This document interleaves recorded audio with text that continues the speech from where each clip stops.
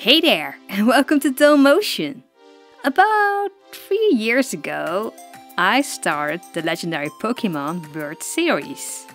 A series where I made Articuno, Zapdos and Moltres. And the plan was to continue with Lugia and Ho-Oh. I guess we're finally going to continue. In this video we're going to make... yes, Ho-Oh. The master of the legendary beast, the Pokemon Gold mascot, and best known as the first legendary Pokemon Ash sees in the anime. For my interpretation of the bird in doll form, I was also inspired by the anime. Mainly by this scene, where it sits on a throne like an empress. And by this episode, where Misty wants to win her own set of Hina dolls. More about that in the outfit phase. So let's begin and make Ho-Oh, the rainbow Pokemon. If you saw Ho-Oh's wing in my previous RePaint video, then you found the hint. And if you saw little Clefairy hiding, then you found the hint for the new supporter exclusive video, Clefairy, which is now available. For this project we're going to use a lot of dolls and doll pieces, like this Gulia, Spectra head, these double jointed knees, and these feet. I think I took from a BTS doll. Yeah, it's going to be a complex doll.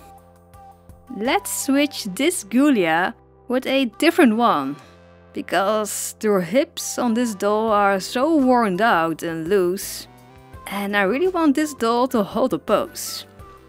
Okay, time to go to the cutting table. The feet need to be turned into talons.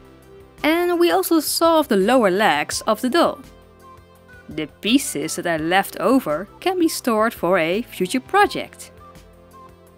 Great, we got all the right parts for our doll. Let's prep the doll's head. To remove the head from the body, we first fill a mug with hot water. Dunk the doll in it and let it soak for a while. This will make the head soft and easy to remove from the neckpack. Great! Now we can work on Ho-Oh's actual head. To remove the hair, we first need to cut as close to the head as possible.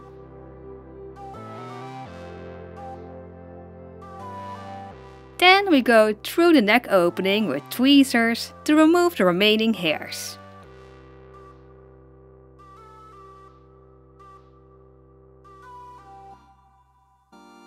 With pure acetone, we remove the factory painted face.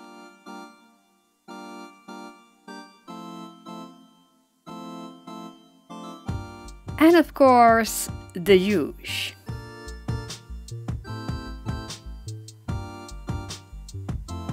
Okay, reroot time. To reroot the doll hair, we use, well, a reroot tool. This is actually a holder with a needle cut on an angle. This way, we can take a strand of hair, slide it on the needle, and push it into the doll's head.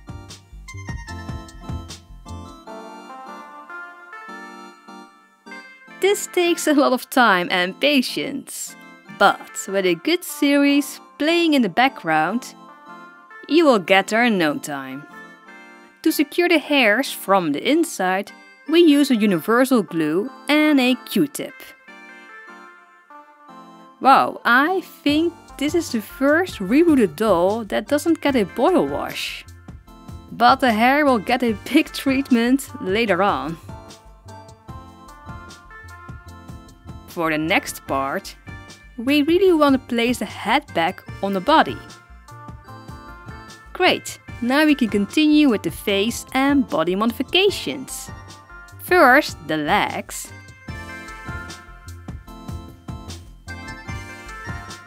And then the face. Or, well, the beak.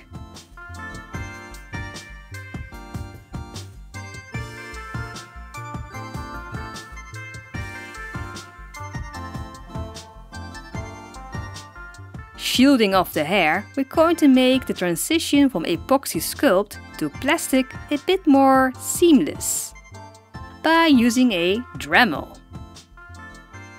This will take many hours. And now that the Dremel is out, we can also give her a tail hole. And for an even finer sanding, we use a sanding block.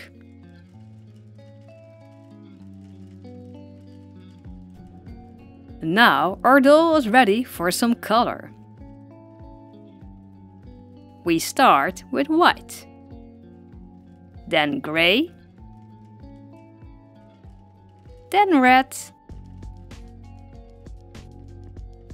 a little bit of green, yellow and black.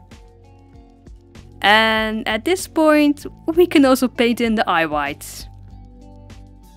Don't you think she kinda looks like Spider-Woman from the 70s? Anywho, to seal in the paint, we use a few layers of matte varnish. The varnish will also give us a great base for the face-up. Beginning with some blushing, we give the doll's face some depth. Using watercolor pencils, we draw in the lower waterline. With some paint, we draw in Ho-Oh's signature red eyes.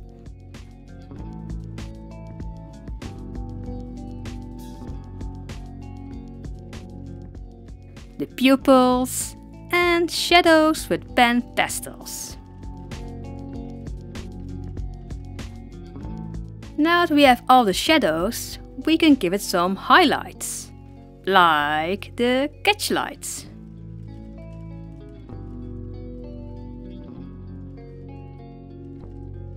And when you're happy with your face up, you can seal it in with a few layers of Mr. Super Clear. Setting the doll aside for now, we're going to work on Ho-Oh's wings. Which means prepping a lot of feathers. Getting my kitchenware out, we first cut off the fluffy parts of every single feather. The fluffy part is not needed for this project, except for the red ones, which we're going to leave aside. Then we cut every feather into teeny tiny versions of themselves and sort them into colors. About 2 days later, we got 4 mugs worth of feathers. Okay, we have our feathers. Now we need to make an armature for the wings. For this we use a combination of a common wire, florist wire and aluminum wire. With our custom wire that can endure way more pressure, we make a wing shape. The body of the wing we make out of a stretchy fabric. Looking at the Pokemon, we are going to start with green feathers. Using fabric glue, we're going to start at the tip of the wing with the biggest feathers. Then we continue with smaller feathers into the inside of the wing. Oh, and don't forget the back side of the wing. The second row will be with white feathers. And the last 3 rows with red feathers. To finish the wing, for now, we glue on red fluff to fill in the last part. I kind of forgot to use my Dremel to widen the armholes, but this also works. Great, we have our doll and we have the wings. But before we attach it, let's make her outfit. 3 years back, my original plan was to make Ho-Oh a empress, inspired by Chinese culture. And if you can see, I even bought fabric and accessories. I'm still going to use the accessories, but I'm going to switch out the fabric. For this one I got from Japan. Ho-Oh will still be an empress, but this time I'm taking inspiration from the Hinamatsuri festival, which means doll festival. But it's also known as the Peach Blossom Festival, which is a Japanese holiday where they celebrate girls in a household. It's also a tradition to have a display of Hina dolls, which are usually the royal couple, the emperor and the empress, and its court. Ho-Oh will be loosely based on the empress doll. Seeing the festival is also known as the Peach Blossom Festival, I think this fabric will really fit. I also bought one for Lugia, but that's another project. Although I really want to make an accurate Juni Toye dress, we're going to make one which is way more modern and looks more like a common kimono. But this version will contour the bird-like features way better. Still, this kimono took a lot of time to make. I had to make a pattern from scratch. Cutting out the fabric, we had to line every piece.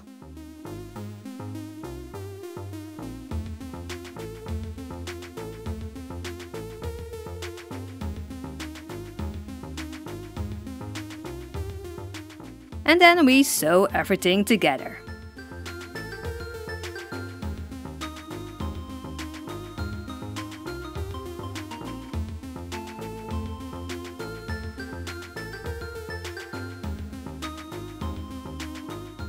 I'm not sure if I'm the only one, but to me, all the legendary birds are wearing poofy pants.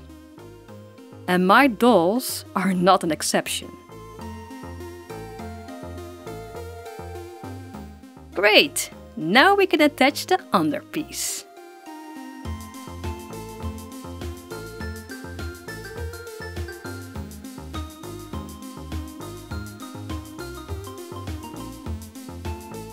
You probably forgot about this, but Ho-Oh still needs a tail. So we make a hole and glue in a stick. Out of cardboard paper, we make a horn shape.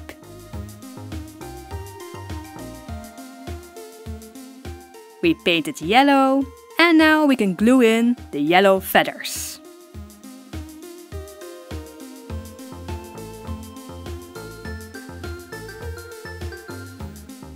Great! Let's attach the tail and wings. Sliding the wings into the armholes, we secure them with super glue.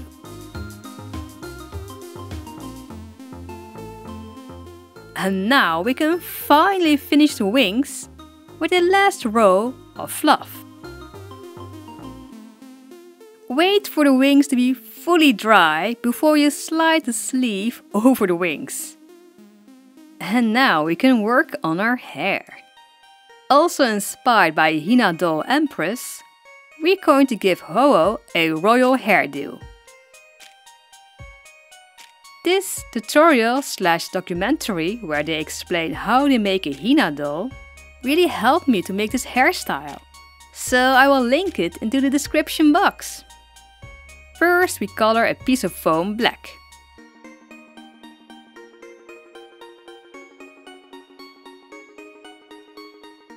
And now we can pin them on the head. This way we can lay the hair over to make it look fuller. To keep it neat and stay in place, we have to glue it on the foam.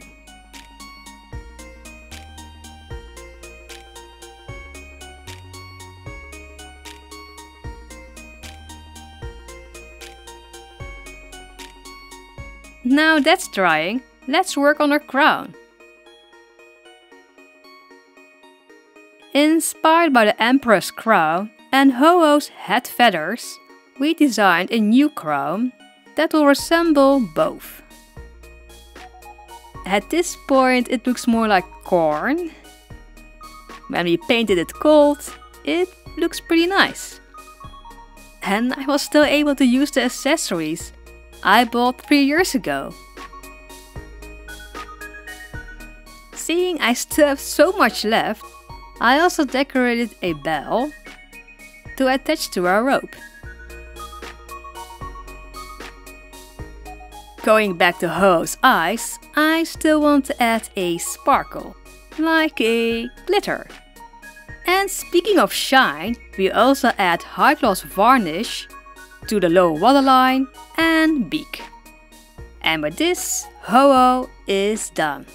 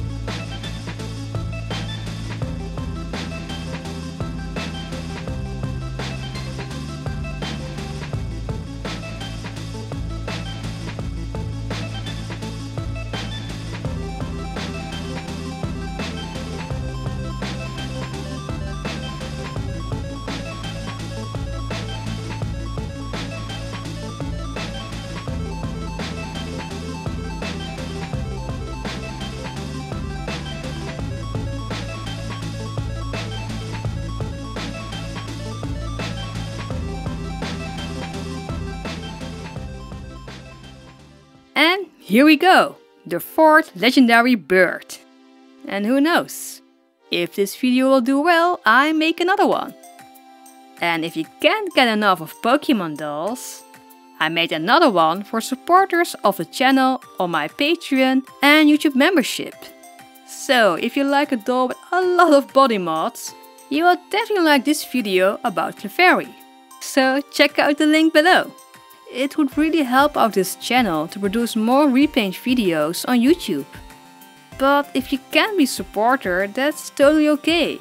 By liking, commenting or sharing this video with a Pokemon loving friend, this channel will be able to grow. I would like to thank my patrons of honor: Chelsea Panda Monkey, Mananing Dreams, Winter Fox, Cat Vanity, K Namaru, Olivia W, Picha D Path, and everyone else on Patreon and YouTube memberships. You really make this channel possible. Thank you for watching, and like always, like if you liked it and sub if you loved it. And I will see you in the next video. Bye!